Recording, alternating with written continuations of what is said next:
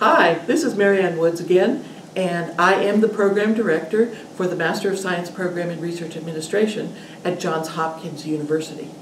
Now I'd like to talk to you a little bit about the spectrum of research administration. Now we're all well aware that usually it begins with an idea, or most often it has to begin with an idea. And as we move from the idea into the development of the proposal, we then work with our faculty in preparation of the proposal and submission of the proposal. And then once the proposal is awarded, then we work with our faculty in the administration of the proposal, and depending upon what area of research administration you're involved in, you may close out the award as well. Well, why do I bring this up? Because oftentimes there's another spectrum, and that spectrum also has to fit into research administration. And that would be the regulatory committees. Okay? We know that when we go to submit a proposal, as an example, to NIH, that we have to submit a conflict of interest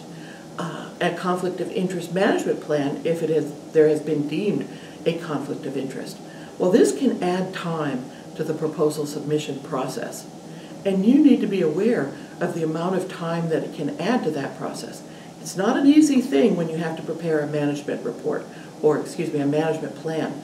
I know because I've been at the beginning and the end of that spectrum, having served as a research integrity officer for a major university.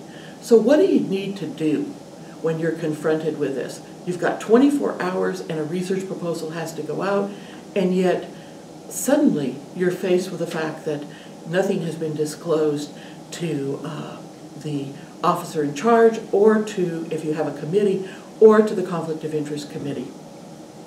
Well, you have to let your supervisor know what's happening, and you also have to have in place processes and policies and procedures so that everyone on your campus is aware of what needs to be done in this area, because you cannot submit that proposal. It will not fly, and you may get into some regulatory trouble if you submit the proposal without the approval of the institution of the management plan.